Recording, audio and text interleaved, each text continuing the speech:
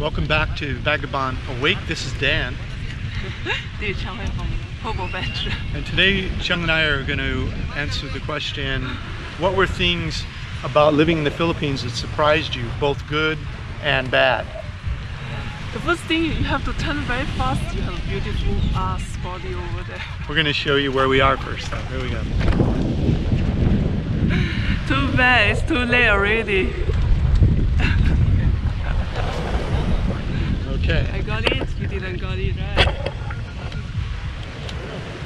All right. Okay. So, you want to start? Go ahead. You cut this way? Yeah. Okay.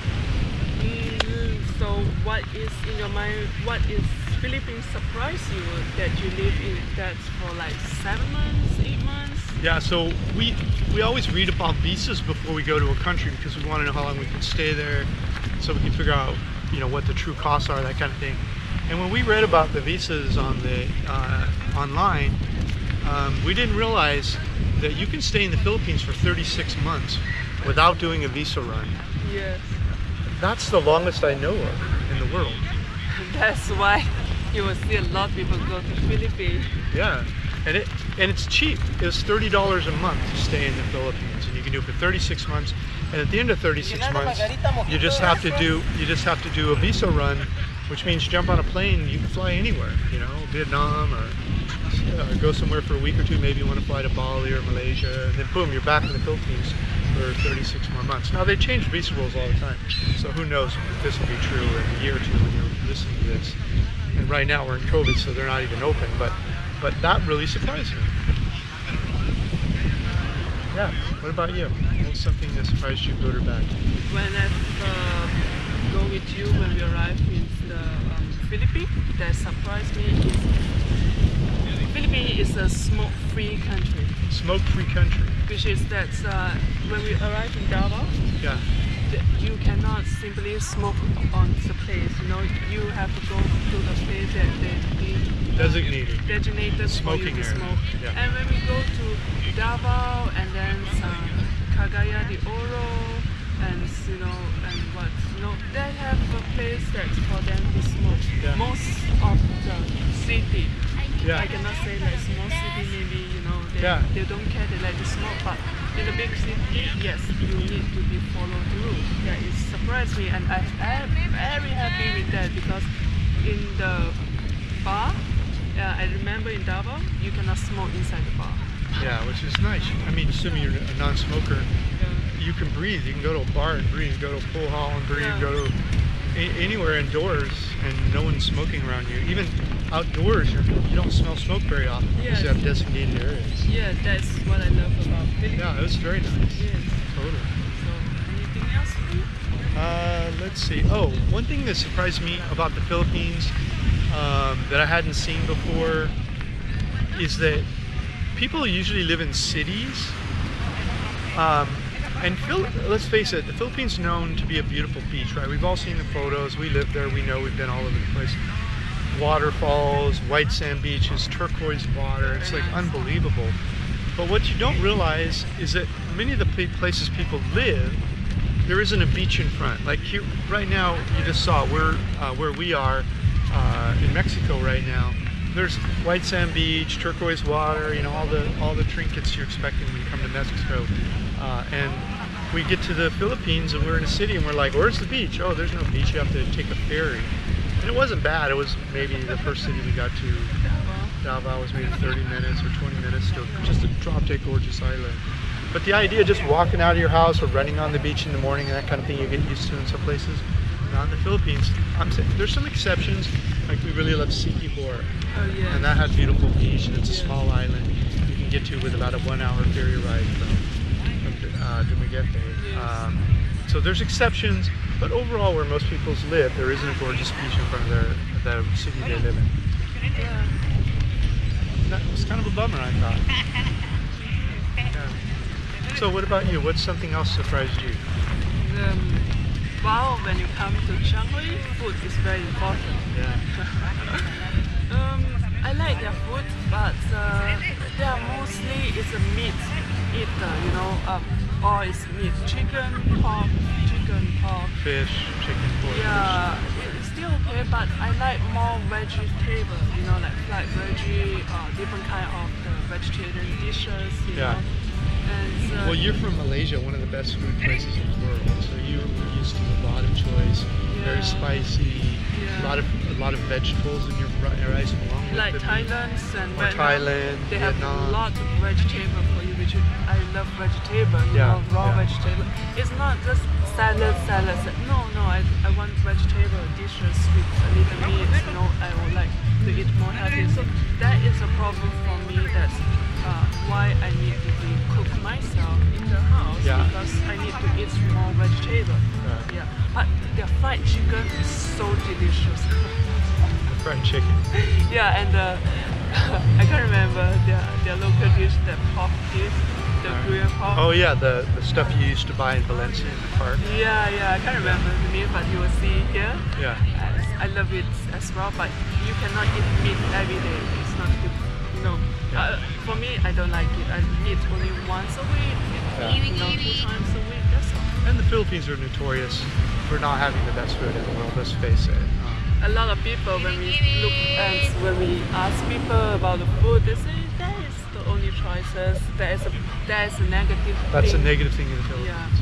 Yeah. I didn't say their food is not good, just I would like to have more choices. Right. And so we've been in a number of countries, I don't even know how many over the last 3 years. And one thing I saw in the Philippines that I didn't see anywhere else that really surprised me was older men with younger women. We don't see that everywhere else as much. Thailand, but when I was in Thailand, you see it. But not that obvious. It's not that obvious, and it's also in the places where there's like strip clubs, and they don't look like normal relationships, to me at least. I mean, some of them are, many of them are in Thailand, but in the Philippines, these are like couples where the man is, you know, much older than the woman, and they're just living a life. I mean, we're an example of it, of course, but I just was surprised how much of it I saw in the Philippines. Yeah, that is more obvious compared with the other countries. Yeah, like right now we're in Mexico. I mean, do we see much right here? No. Maybe 2-3 couples who've been here, whatever. Unless you have money, then you gotta. So what are you doing with poor man? I have no choice. I need to pin him out, you know. Any recommendations for me that where I can sell this guy? You're gonna pimp me out? Why don't I pimp you out? No, they don't like, you know, flat body, skeletons, too skinny, no meat, you know. I'm sure they all agree that you have a terrible body. Yeah, and so what is the thing is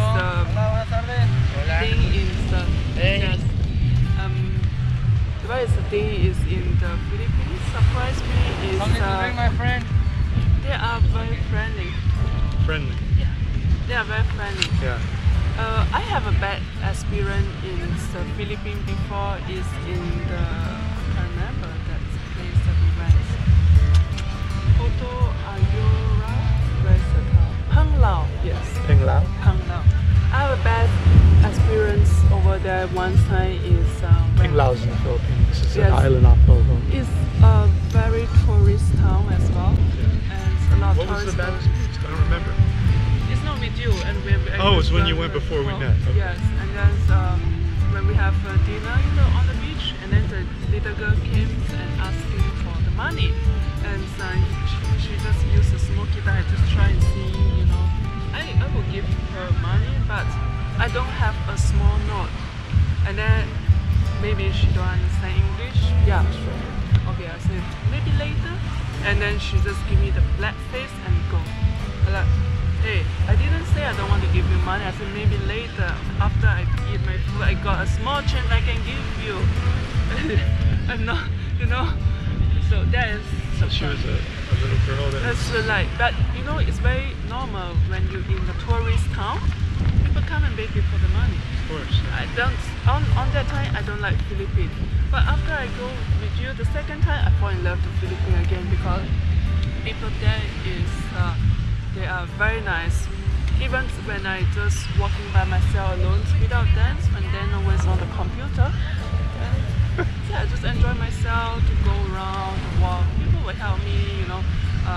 Like in 𝐕𝐚𝐠𝐴, I go for my haircut and try to get taxi back, and the taxi try to scam me, you know, the higher price, you know.